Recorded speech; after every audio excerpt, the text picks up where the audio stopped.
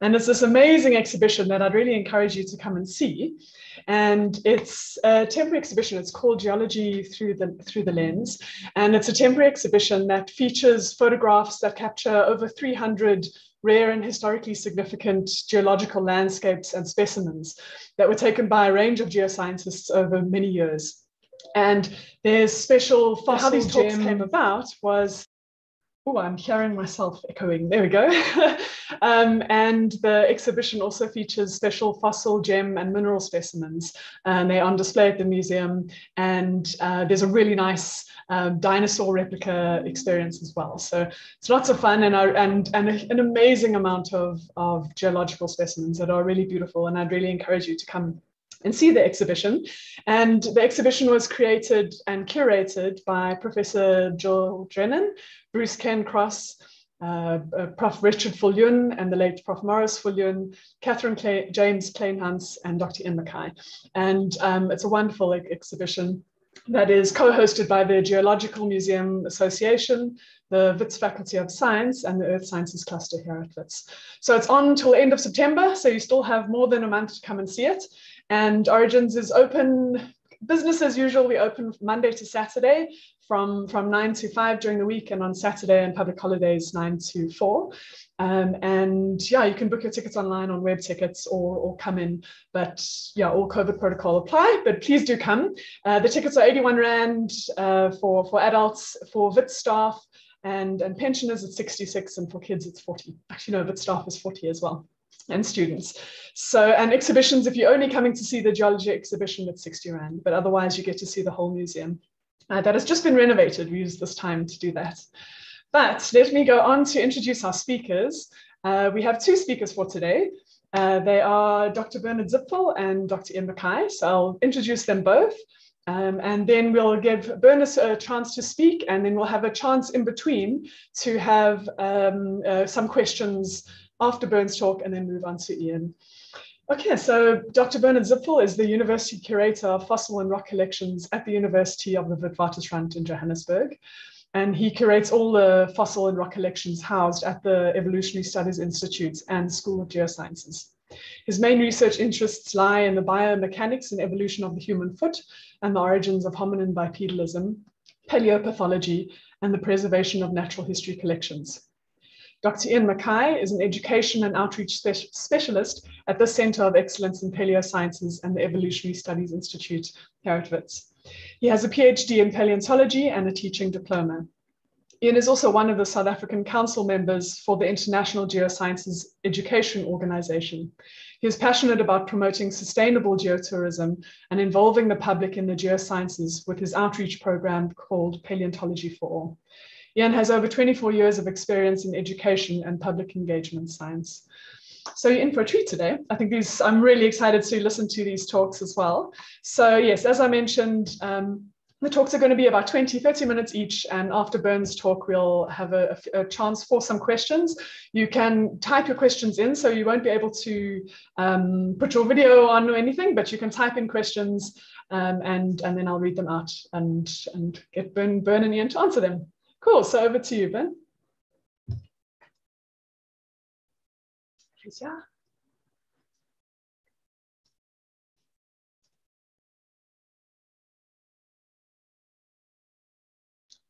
We just can't hear you. Make sure you unmute yourself.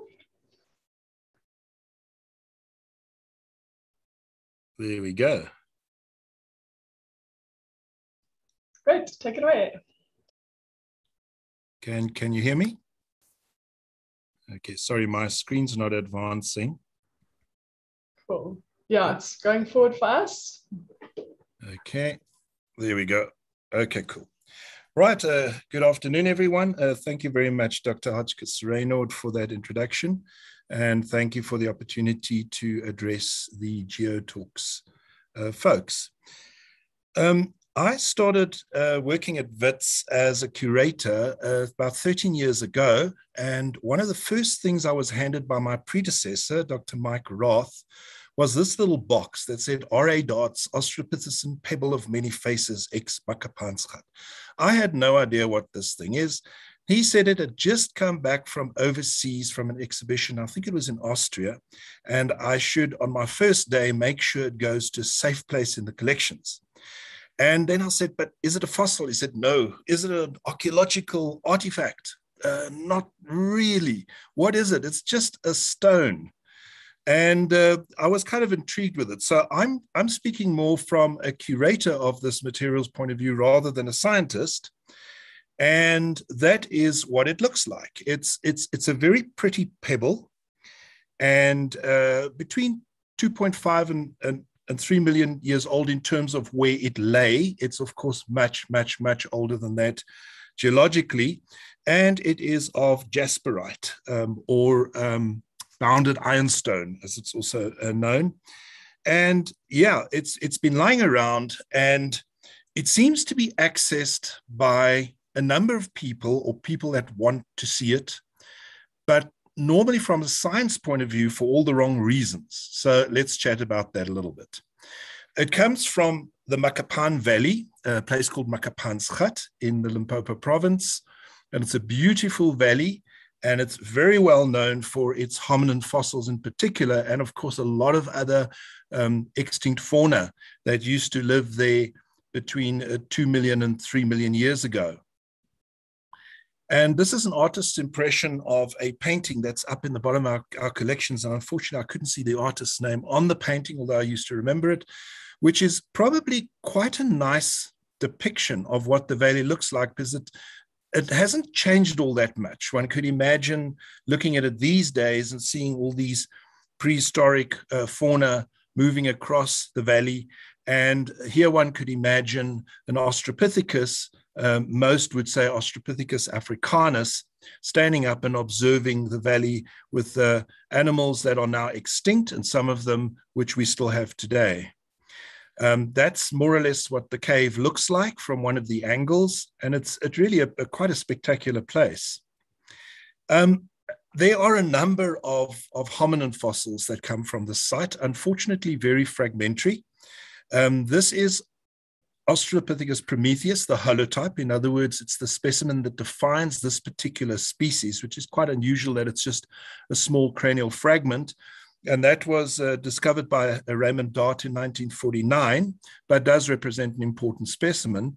Here's another example of a lower jaw of an Australopithecus, which Raymond Dart felt represented violent behavior in our ancestors. You'll see there's a crack over there, and there's a crack over there. And he gave demonstrations and very passionately spoke about this was when we started beating each other to death, and we've inherited that. Subsequently, it's found that these cracks were purely taphonomic. In other words, the way these fossils formed caused these cracks and breaks. It had nothing to do with violence. And in fact, we can't find any evidence among these hominins of being violent towards each other. There was also the so-called ODK, the osteodontocheratic culture. That's the bone and the horn and nail culture, where Dart also felt that these hominins made various bone tools and tools from horn and bone. And subsequently as well, there's a huge question mark whether that's the case, that these were formed in other ways other than hominids expressly producing them. Coming back to the so-called Makapan pebble or Makapan cobble, it was first mentioned by W.I. Eitzman, who was a school teacher who used to rummage around Makapansgat and wrote quite a nice, succinct little paper on some of its geology.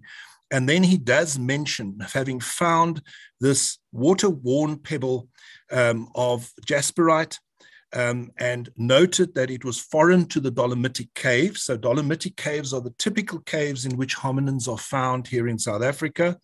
Very, very old geology, but very new deposits. And he took it out of bone breccia in the level 3 breccias, and he thought it was very pretty and hung on to it. Looked at it for a while, and then thought that perhaps it was something that was carried to this cave by a hominin. more specifically Australopithecus, which I find interesting because this was just a few years, he wrote this paper just a few years after the Taung child was found in 1925, and this was written in 1957, and Australopithecus was not a thing yet. It was not recognized as a hominin at the time. This is what it looks like. You can see on the left, that's the front. There's no front and back on this, but that's what people generally think is the front. It's the pretty face. And on the back, you see something else. And yeah, it takes a while to get used to that. Coming back to Raymond Dart, he was originally handed this pebble to look at, and he thought it wasn't anything of real interest, and he more or less ignored it. But several years later, when he discussed this with Eitzmann, he had another look at it and decided to write a paper on it. And he called it the water-worn Australopithecine pebble of many faces from Makapanschat. And he also wrote quite a succinct, specific paper explaining in a fairly emotive way that when he looked at it more closely, he thought he saw a face. And then he turned it over and he saw another face. And he hypothesized that perhaps it was carried by an Australopithecine into the cave, and that's where it lay buried, and together with fossils from other hominins, very fragmentary material.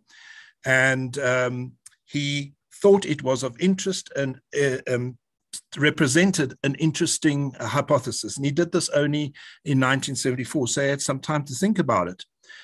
In his illustration, he explains in the top left one over here that that was the first thing he saw.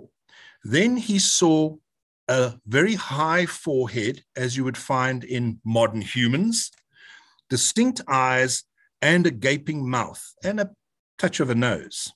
I think all of us could probably see that. He then turned it a bit in the light, and he said the profile changed a little bit, and the eyes kept on looking at him. So something like a prehistoric Mona Lisa. Then he flipped it over, and that's when he thought this was really interesting. He said it went from this sort of kind of juvenile face to an elderly face with this very wide smile, and the nose set forward, with the two eyes over here and a lower forehead. And he felt when he turned it in the light, either way, it looked like something more like one of our ancestors or one of our relatives that was not human and had a brain the size of a chimpanzee and a lower forehead and generally more ape-like features.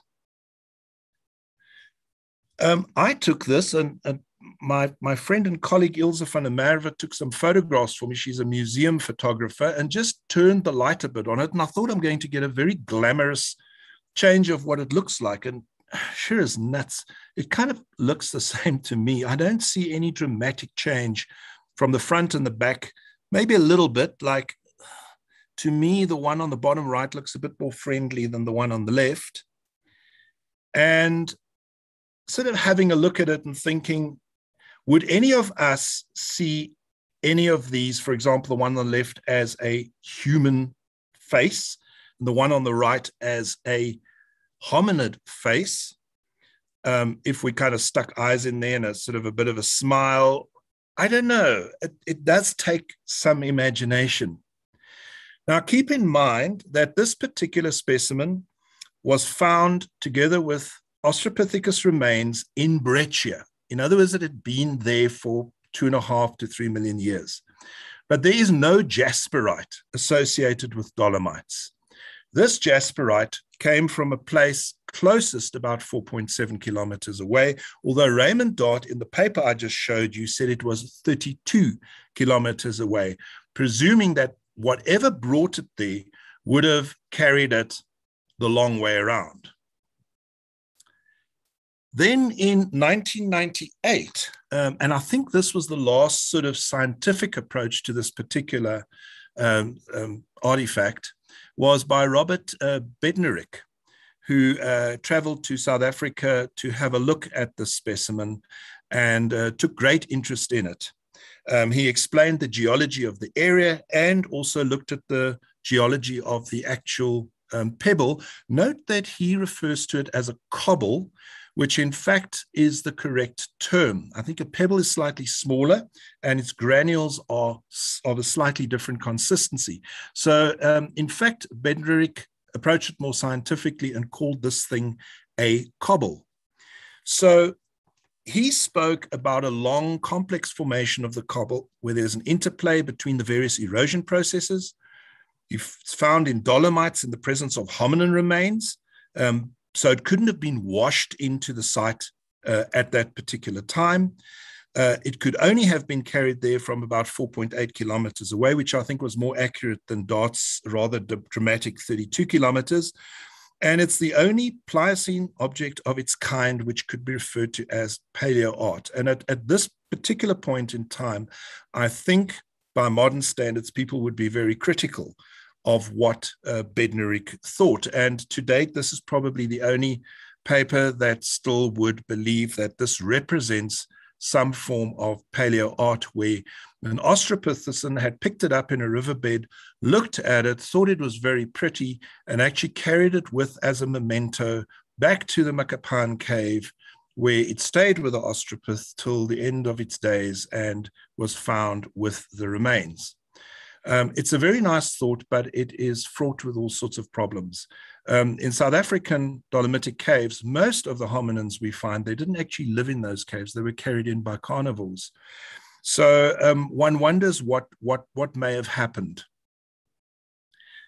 Subsequently, my experience in the last 13 years has been the people who've taken an interest in the specimen were all people who had an interest in art. And they love the idea of saying this is the oldest evidence of art. So Bednarek, apart from looking at it from a scientific point of view, also liked the idea of looking at Pleistocene paleo art in Africa. But anyone who knows anything about art, and I don't, would know that art is defined by something that's created by somebody, not something you just pick up in the field. We can't just pick up a rock and say, a piece of art, I'm going to put it on exhibition as art. It's not, it remains an artifact. So that's the first thing. The fact that Bednarek himself examined it very closely and said this thing was naturally formed. There was no indication that it was modified by anybody. And from my point of view and most others, this is not art. In 2016, we were requested through a very long and bureaucratic process by the Natural History Museum in London to borrow the specimen for a very big exhibition together with a number of other African artifacts, some of them being pretty important, like the Mapungubwe golden rhino, and there were hand axes and all sorts of really interesting things. And I tried to tell them, but are you sure you want to put this little pebble on display? They said, yes, and we'll get you to speak about it. I said, I'm not going to speak about it because it's just a pebble. And they put it on display in London, and it was quite a hit. It was extremely popular, and pilgrims came from all over the place to come and pay homage to this little cobble. And subsequently as well, there was a book that came out on the right, which had it featured on the front cover, First Sculpture, Hand Axe to Figure Stone. Surprisingly, they never acknowledged our institute for the loan, but acknowledged everybody else. But they put it up in a very interesting display, and apparently, because I didn't see it on display, the light that hit it from various angles made it look quite glamorous. This is where one comes to the term pareidolia. Pareidolia is when you start seeing things in objects that aren't those things. And I think it also includes things like taste and smell. It smells like, it looks like, etc. In this case, you've got Mars over here with a face on it. We all know it's not a face, but I think most of us, even when we are normal and haven't smoked anything, would say it looks like a face. But obviously, logically, we would think there's no way a face could be put there, although others would think the face was put there by some Martians that were creative. Other examples of pareidolia would have been the Tantan figurine. This one came from Morocco, And that indeed had some modifications over here and over here where the dotted lines are. And it's thought to have been made by Homo erectus, and that's between 300 and 500,000 years ago. So it is not really comparable to the Makapan pebble, although it falls into that classification, but this was indeed modified. It also showed a species that lived millions of years before the Makapan hominins and were probably capable of such things. Another example was from Berakat Ram, which is placed between Syria and Israel. To me, that doesn't look like much, but there was also apparently some modification to it. And these two examples, I think realistically, could be defined as the world's oldest evidence of art. There are a few others as well, but these are quite well known. And that is because, firstly, they came from creatures that cognitively were capable of doing modifications. And secondly, these are natural items that were modified and are then recognized as art. So I bumped into a place just 2 hours northwest of Tokyo a few years ago. I think it was in 2017 in Shinsekikan, which is known as Japan's Hall of Curious Rocks. And I was fascinated thinking of the Makapan pebble, walking into this place and seeing literally 1,700 Makapan cobbles, most of them natural stones that were picked up that appeal to pareidolia. In other words, you like to see a face there, and you start seeing all these little faces. These are all natural items, just picked up as they are. And they made it into this museum. I think it's the only place in the world where you get that. That's in Chichibu, the Shinsekikan Museum, if you ever get a chance to go there. And this was one of the items on display. And for those of you who do not read katakana, this is Elvis. Do you see Elvis there? But this is Elvis. And these things, they actually have a cultural name for. It's the Jinmenseki, the rock with the human face. So there you have it. But it does look like something. And keeping in mind that we would be the only species on Earth that would actually recognize Elvis in this case. None of the other apes can do that. So in order to finish off quickly, just some thoughts here. And it feels like I've sort of just rambled quite randomly, but just to finish off, some thoughts. Pareidolia is a thing. We know it in modern humans. All of us at some point are guilty.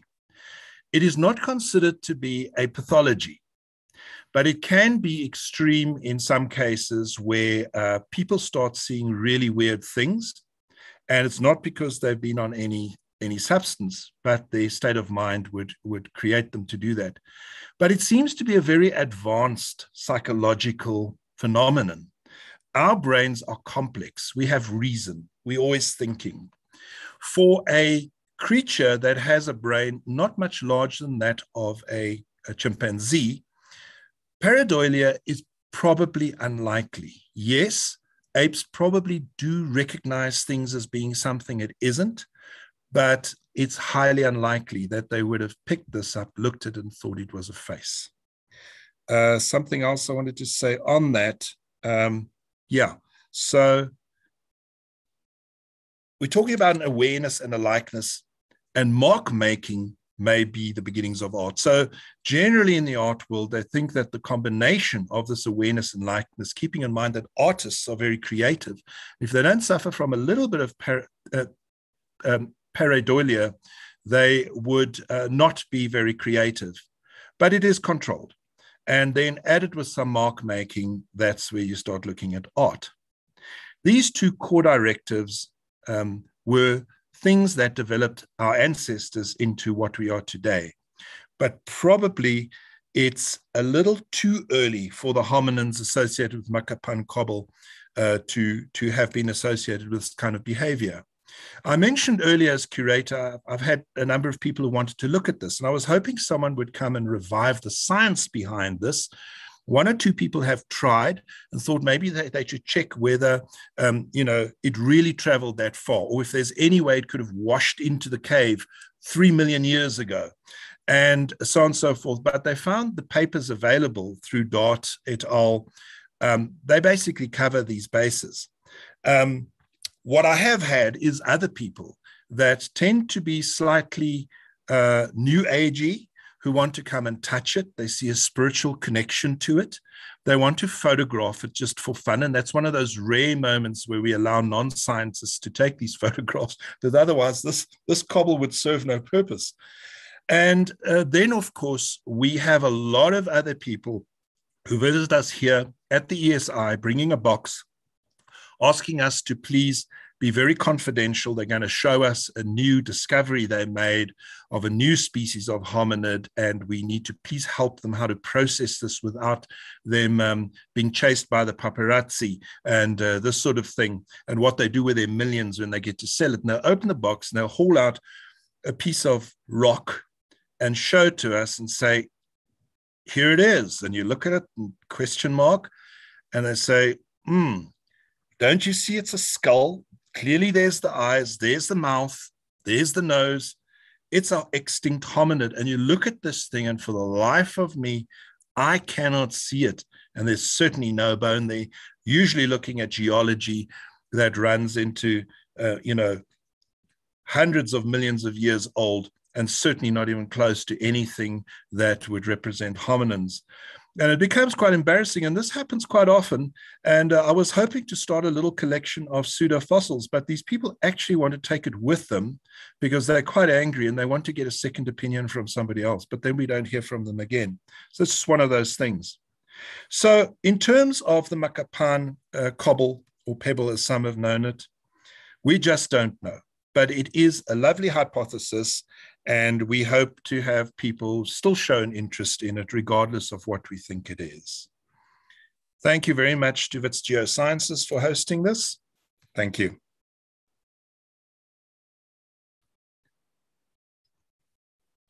Cool, thank you, Ben.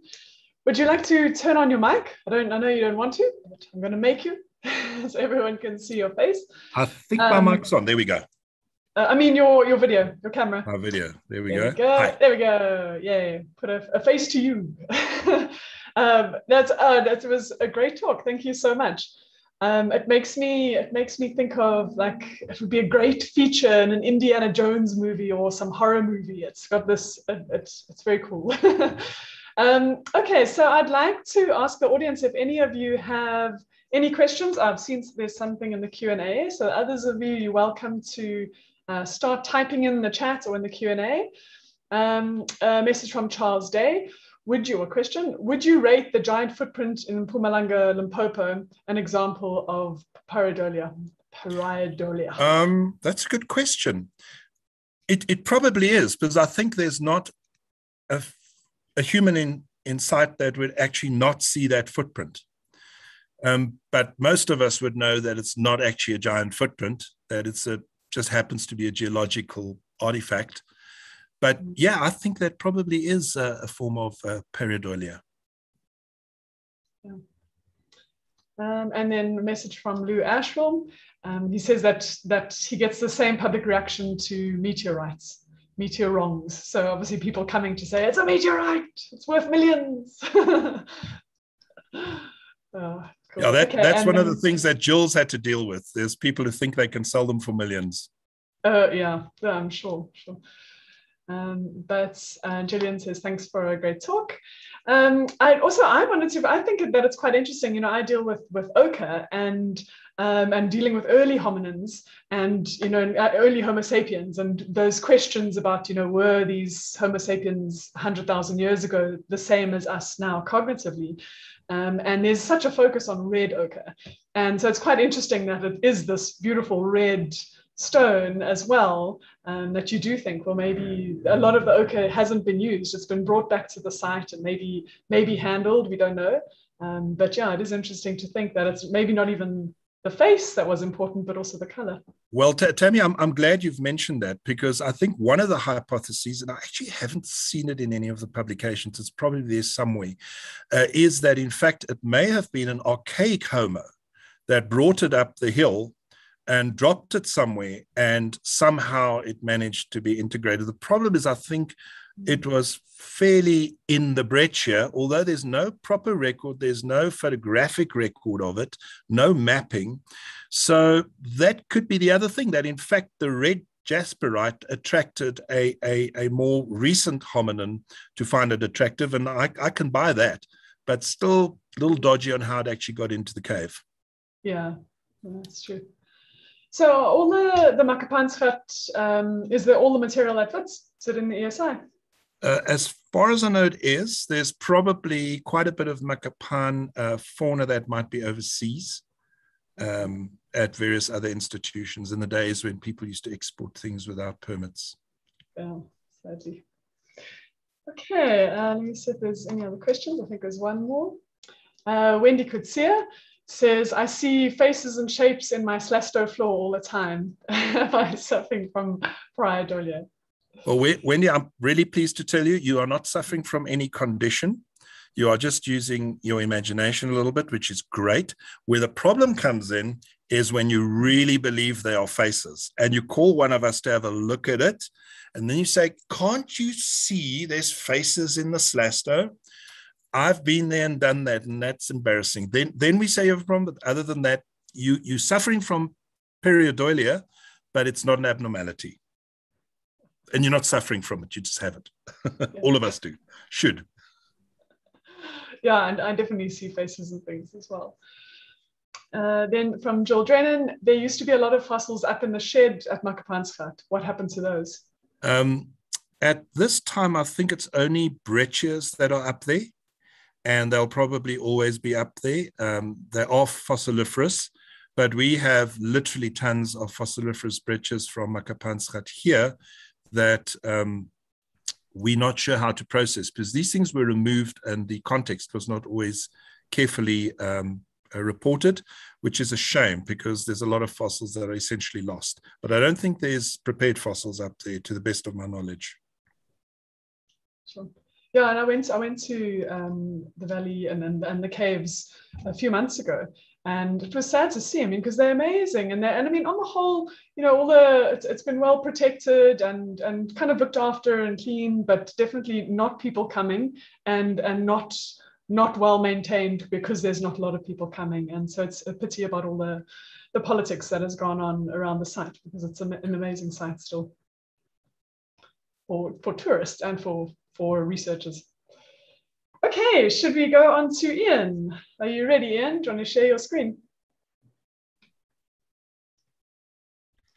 I'm ready, I think. Great, cool. Let's hope this is going to work.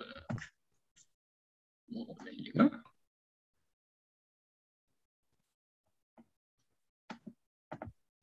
Okay.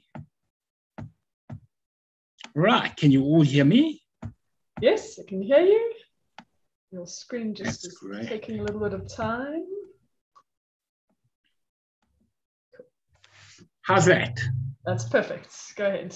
Okay, so my field of paleontology is paleoentomology, the study of fossil insects, of course. And it's a little known fact that actually at the ESI, we have quite considerable collections of fossil insects from all over, from South Africa and Botswana. And when you're studying fossil insects, you come across all sorts of kind of weird and bizarre facts about them, which I thought would make a fun talk to share with you.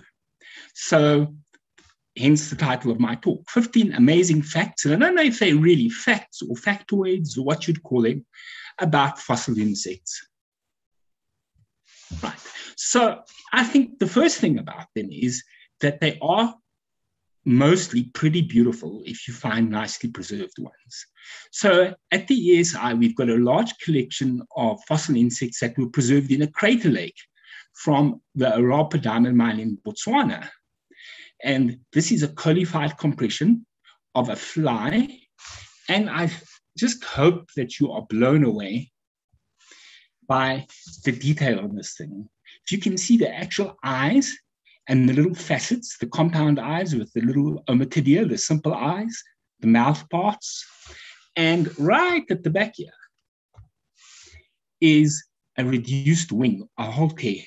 If you look very carefully, and I hope it's not like a pebble of many faces, there actually are little setae or little hairs on it that are very finely preserved. This is probably, I'm not a fly expert, a fungus gnat, a tiny little fly they can swarm around, irritate people, and cause agricultural damage. Now, we have many, many beautiful fossil insects like this, and I'm going to show you a couple more in this presentation. So fossils also, together with genetic evidence, show that insects are actually a type of crab. Well, let's simply put, they are closely related to crabs or fairly closely related. So take a look at this fossil insect here. Okay, it is actually a 120 million year old mayfly nymph from Brazil. And next to it is a modern mayfly nymph. Very, very simple. And can you see on the rear end of these insects are these paired appendages which function to help for walking, taste, and as gills. So just imagine that, fossilized gills, these very, very soft parts preserved on this very, very ancient fossil. And this is what a mayfly adult looks like. So this little nymph is going to metamorphose into an adult that looks like that. Now, most of us, when we think of insects, think of these things. And when we think of crabs, we think of crustaceans, and we think of these things. But this, where that arrow is pointing, is actually where insects fit in. So that's a brine shrimp, and it turns out that insects are most closely related to these little creatures here called Remipedia. And they live in saline coastal water, and they were first found in the Bahamas in 1979. And genetically, they're most similar to the insects and their close relatives. There are about 17 species of them found all over the world. And if you look at them, they've got these little paired appendages all along the length of their body. So I hope you can see the parallel now. These ancient fossils and modern mayflies have got little gills along their abdomen, and remipedes have got very similar looking structures all the way down their body length. So from the fossils and from the genetics, we get this evidence that insects are actually a type of crustacean, really, or pancrustacean is a technical word for them. Now, fossils also provide clues for the origin of wings. Where insects got their wings from is a real mystery. We have bats, pterodactyls, and insects, some of the few groups of animals that have developed the power of flight. Now, if you look at these fossils, which are even older than that mayfly that I showed you, they've got lobed appendages down the entire side of their body. And interestingly, in some of the fossils, the ones at the front are larger than those at the back. So these are about 320 million years old. So it seems that we've got evidence just from the fossils, and this is supported by genetic evidence, that insect wings whoa.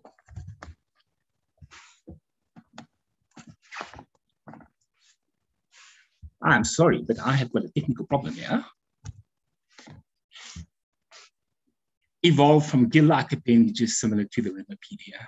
And you can see these large carboniferous insects that have got lobes on the prothorax, which is not where you usually find wings, suggesting that the wings and the gills on these insects are just identical to the Remipedian ones.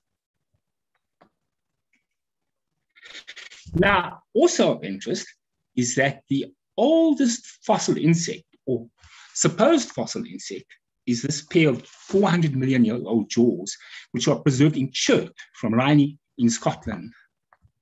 And they have got structures. You can see the articulation or the hinges of these jaws and the serrated surfaces that are very similar to the jaws of modern winged insects, which led researchers to propose that the first or the earliest modern insects actually had wings, which is kind of counterintuitive if you think about it. And more recently, it's been argued that they actually weren't insect jaws, but they belonged to a millipede. And that makes sense because we have to wait 80 million years to find the next winged insect fossil. Also, those early 320 million year old insects or 300 million year old insects were actually rather large. They were, and this is a Proto-Odontopter. Whoa.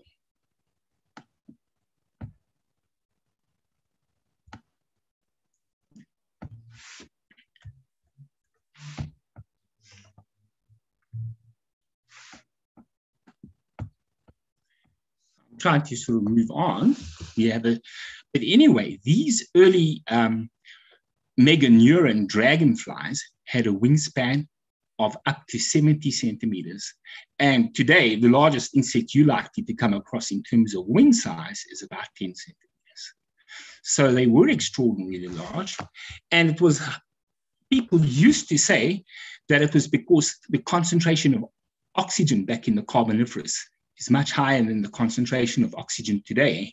But isotope studies reveal that the oxygen levels have stayed more or less the same. And today, most paleoentomologists think that at the time, there were no large vertebrate predators. So the alpha predators of the time were these large dragonflies, which probably would have been eaten if they had tried to fly around in the skies later on. And another myth that you come across is that cockroaches are living fossils which have survived over 300 million years and they can survive a nuclear explosion. Well, actually, those early cockroaches are only superficially similar to the modern cockroaches that we have today. And one of the things that distinguishes them from our ones is that they've got this long tube that they use for laying eggs, an ovipositor, which you certainly don't find in cockroaches today. And if you've ever had a cockroach infestation in your house, you would have noticed sometimes the females carrying these little bags of eggs behind them, which is one of the distinguishing features of modern cockroaches. And the first modern type cockroaches appear only 200 million years later. In other words, they're 100 million years old, and they are beautifully preserved in amber from Myanmar. Another interesting thing, if we look at the fossils, is that often you get very similar forms appearing at different times in the geological timescale. So if you look at these fossils, you would immediately say to me, those are butterflies. And they do look very similar to modern butterflies, but actually they belong to a completely different group. The lace-winged insects, you might know the antlion larvae that you see in the veld sometimes in that little funnel of sand, and their kin. And these, they belong to an extinct group called the Calligrammatas, and they lived in the early Cretaceous and between the early Cretaceous and Middle Jurassic. And they even had tubular mouthparts, scales. Look at the eye spots, the shape of the wings, which is very, very similar to the modern butterflies that we're familiar with flying around today. And butterflies like this, oh yes, and that's a modern lacewing. That's what, more or less, what an adult antlion looks like. And they're calligrammatids, just like a butterfly. And actually, the first butterflies that really modern butterflies that look like calligrammatids only appeared 55 million years ago.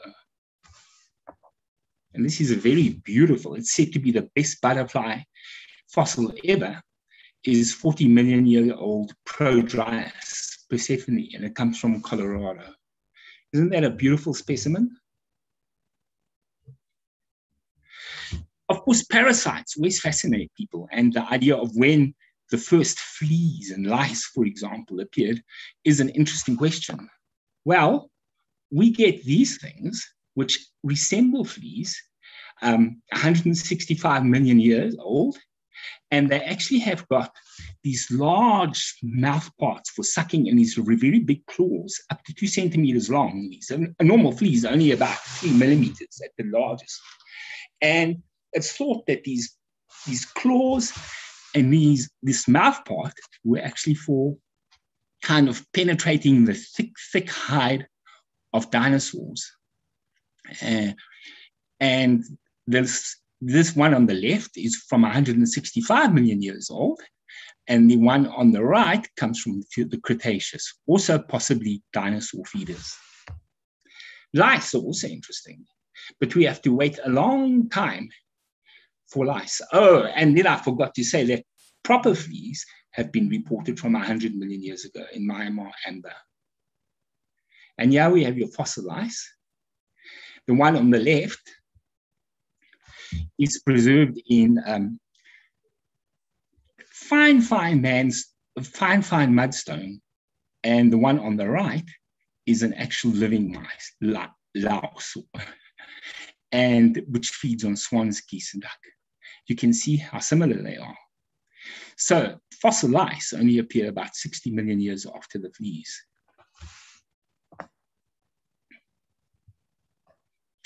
And the guys that reported this and described it thought they could see the actual remains of a feather inside this lice. But I think this is like that pebble of many faces. It takes a bit of an imagination to see it, if you look carefully at the tip of that arrow. Now, another fascinating story that has surfaced is the idea of zombie ants. So these ants, zombie ants, well, the unzombified ants are actually carpenter ants that live in the forests of Thailand. And unfortunately for them, in those forests, there's also this vicious parasitic fungus, which infects them and takes over the nervous system and causes them to crawl up a tree, sort of 25 centimeters above the ground, and then they move along a leaf and bite onto the midrib of that leaf. And there they stop. And then the fungus appears and grows out of the head of these little ants and spreads spores all over the forest floor, infecting more carpenter ants. Now, that's kind of a bizarre story, but from a fossil point of view, they actually leave a very characteristic damage around the mid-vein of the leaves, and that has been found in the fossil record. So if you look to the right, where the arrows are pointing, they look rather like stitches on the veins of these leaves. And that is very distinctive of the damage that these zombie ants inflict on the leaves. And so these have been found in the tropical rainforests of Germany and exactly similar to the forests of Thailand today.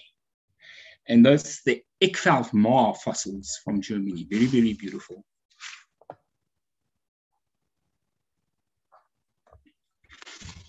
Another thing that researchers have been doing is looking at insects and trends in insect evolution over time.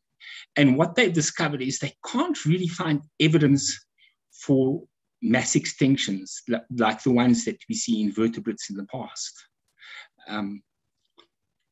And so it appears that insects didn't really disappear. They didn't become extinct en masse, but rather one fauna was slowly replaced by another fauna, a kind of faunal turnover. So, for example, the end Permian mass extinction is said to be the mother of all extinctions, right? When 90% of marine species and 70% of all vertebrate families disappeared rather rapidly over about 165,000 years. But for insects, you gradually see the giant ones that I showed you earlier on being replaced by modern insect faunas. But of course, today, there is another extinction being caused by humans, which is of more concern, and I'll talk a little bit more about it later on. Now, if you talk about fossil insects, you just have to mention amber. And this is an exquisitely preserved 100 million year old fossilized fry from the Myanmar amber, 100 million years, right? Okay, and many thousands of insects are beautifully preserved in amber. You get little frogs, you get spiders. They found remains of Cretaceous birds, all sorts of amazing things, ticks filled with blood. And before you ask me, no DNA has been found in any of these insects, although some early researchers in the 90s thought they had, and that's what inspired the movie of Jurassic Park. Right, so amber is actually fossilized tree resin from certain cone-bearing trees and also from some legumes. And it's become fossilized, it becomes copal first and then amber. And the insects in this amber are so well preserved that you can compare them directly to modern species. The first fly that I showed you is beautifully preserved, but to actually identify something and classify it accurately to species level, you really do need the preservation of amber, unless you're very lucky. And so using amber, it's been possible to show that you get living insects or make the most amazing living fossils. You get species that are many, many millions of years old. So some species have survived for millions of years, like the telephone beetle in this picture that I'm going to tell you about a little bit later on. And some genera are over 100 million years. And families go all the way back to the Jurassic. So just think of how vertebrates have changed over 100 million years. I wonder how many vertebrate species are still extinct, whereas we have many, many examples of modern insect genera that go way back into the Cretaceous. So this telephone beetle is rather extraordinary because it's remained unchanged for 20 million years, and it's got an incredibly bizarre life cycle. They live in rotting wood. It's been rotted by fungus. And normally, if you break into that rotting wood, you'll only find female larvae. But every now and again, maybe because the rotting wood is drying out, the female larvae sort of will metamorphose and form female adults. Or else they might lay eggs which develop into male adults. And these male adults, the eggs sort of lie right next to the larvae. The larvae go into some sort of torpor. And those larvae, those adults, those male adults will actually eat their mother from the inside out. And they don't appear to have any function other than that, other than eating their mom. So maybe because they are found in rotting wood and the rotting wood environment has stayed the same for 100 million years, maybe that's why these insects have remained unchanged for so long. But we can use these insects as incredible, the stability of insect species as rather incredible paleoenvironmental indicators. So this little beetle is a water scavenging beetle, and it's found in marshes. And these and communities of like-minded individuals preserved in peat bogs have been used very successfully to use the tracks to track the movement of glaciers in the UK during the last ice age. So when the ice retreated, then the beetles would retreat, and when the ice went forward, they would go forward, and you got different communities of beetles as the ice sheets retreated and advanced. So Heliophorus, one of particular species of these, are today actually found only in the tundra regions of Eurasia. But 13,900 years ago, because the whole sequence has been dated very accurately with carbon, they were found in the Midlands of England. And Then when the glaciers retreated and the climate got warmer, then you would get beetles from Southern Europe or Central Europe being found in England. And then as the ice advanced, you got beetles from the Arctic regions being found. So the beetles are able to actually give you kind of an average summer temperature for that time, at the time when the fossils were preserved. And they track the retreat and advance of the ice sheets more accurately than vegetation, which wasn't able to keep up with the rapidly changing environment. So those are my 15 factoids about fossil insects. But I just thought, although insects seem to be very tough and make up more than half of known species, some ecological surveys have noticed a more than 70% decline in the number of insects in only a few decades. And these are surveys in Puerto Rico and in Germany. And there's also the popular story of windscreens that years ago, if you drove down the road, your windscreen would end up being covered with insects, dead insects. Now, if you drive down the road, you very, very seldom have that same result. And just think of all the things insects do for us. For example, without insect pollinators, civilization would collapse very rapidly. I know some technologically minded people who are creating mechanical bees that they hope will pollinate all our crops. But I mean, really, I just think of all the other species and the position that insects play in ecological networks. Without them, we'd be in trouble, indeed. But anyway, so I hope now you feel inspired and you're going to go out and hug a bug. Don't stamp on it. Don't get your doom. Hug a bug today. And yeah, thank you very much to this Geosciences for organizing these talks, to the Origin Center and ESI and COE of Paleosciences for supporting some of this research. Thank you very much. Thank you so much, Ian. That was fascinating. I learned a lot. Cool. So we have a question from Lou Ashwell. He asks, aside from the amber examples, how did such delicate features get preserved so well? Seems to be the secret is in very, very fine mud and rapid burial. So insects, so you get two basic types of preservation, and other than in the amber, they're usually found in lakes.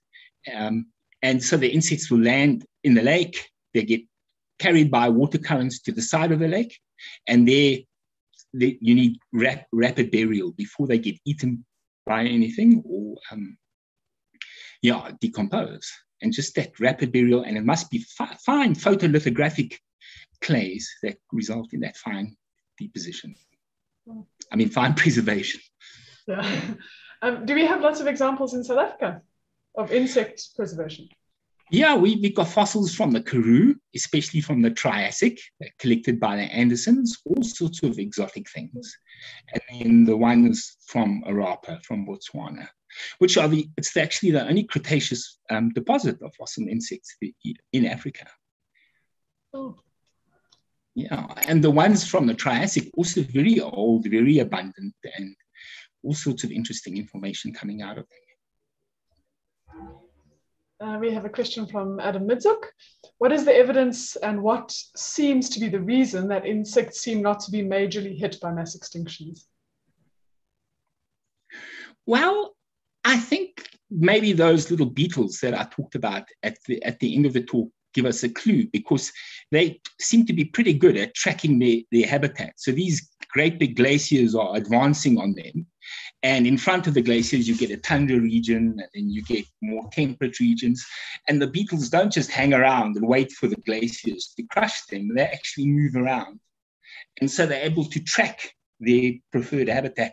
They're also very small, and just a little tiny microclimate, and that's sort of favorable to them, will be good enough to keep a population going.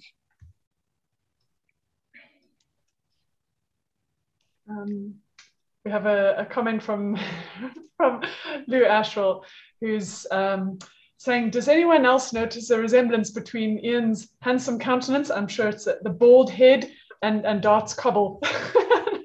um, oh, very rude. Well, I'm going to work on that beautify filter that you get for Zoom. I think I need to work on that one a little bit. It's also the shadows in your camera because your face is quite dark and the glasses. Oh, that's silly. Okay, so do we have any other questions? Oh, one thing I actually wanted to ask was, and I might just not have noticed the scale because I'm thinking of these 70 centimeter large dragonflies. I was wondering if, like the fleas and things, were they also that much bigger, or are they quite similar to the size of fleas now? Well, the very first proper fleas are small, yeah, but those flea-like insects were pretty big, 2 centimeters. I'd hate to meet one of those on the dark night, yeah. Sure. Makes me cringe. Okay, we've got a question from Mike Dormer. Do the Bockerfeld mud and siltstone deposits carry insect fossils of note? So the Bockerfeld mud and siltstone. We do get some from about that time, but I can't think of any in the Bockerveld, per se. Okay. So we get from Makanda and Wittenberg, but I can't think of anything from the Bockerveld. But I might be wrong. And then from Robert Smith, does the presence of DDT in the environment present the greatest problem to modern insects?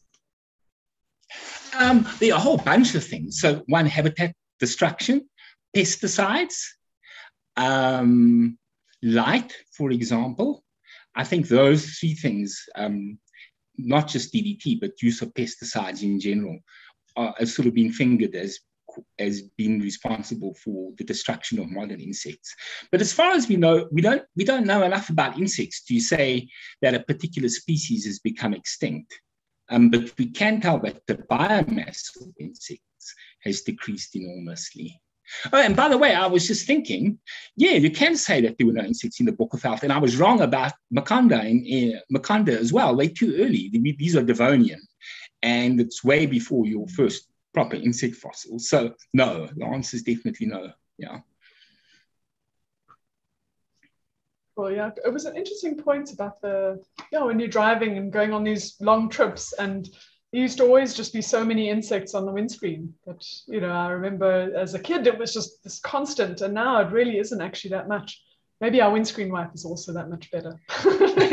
Well, people have argued that it's actually the aerodynamic cars are more aerodynamic than they were in the past.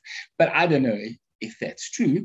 And those studies are that I talked about are from the 70s until now, that they've noticed this decline in insects. Now, I don't know how old all of us are, but I think that makes sense with just that experience that you had and I remember too. And I don't know what everybody else remembers. Yeah, no, it's interesting to think of. Okay, but that was great. Oh, and then there's another question here from Nick Cowley. Have there been any Lazarus insects like the coelacanth among fish rediscovered when thought extinct? Sorry. So, did you understand? I think that telephone beetle is like a Lazarus beetle in reverse. And I think the problem is we don't know of any. Yeah, I can't think of any other than that telephone beetle that had been found in the amber 20 million years and still alive today. Normally we work from what's present to the past with insects. I don't think we really know them well enough to say, okay, the Lazarus beetle. I mean, the telephone beetle is the one that I can think of. I mean, it's just working in reverse, right? I'm not sure. Yeah. Cool. Getting lots of thank yous. That was great. Okay, so I think we'll close the questions there. And so then I just want to talk briefly about the talks for next week. So we have another series of talks with people that have been involved with the exhibition at Origins. And these are the talks that are happening next week. So we have Prof. Richard Fullion doing a talk on the Geoheritage Tour of Johannesburg, which is dedicated to his late brother, Maurice Fullion, who passed away last week. And then we also have Prof. Bruce Cairncross, who's going to be talking about Southern African gemstones. So a very quick tour through that. And I think these talks are great because it's a lot of things that are discussed and shown so beautifully in the exhibition that's at Origins. These photos that there's a lot, and there's so much to take in when you see these photos. And it's so nice to have all of these people willing to do talks for us and to actually talk about their experiences and the places that they've been to and the amazing geology of Southern Africa and the world. So yes, I think that's it for today. But thank you so much, Ian and Bernard, for giving these great talks, and for Grant and Linda as well for coordinating all this with the Geotalks. And so we will see you all again next week. It's on Thursday, the 2nd of September at the same time. Cool. Thanks so much.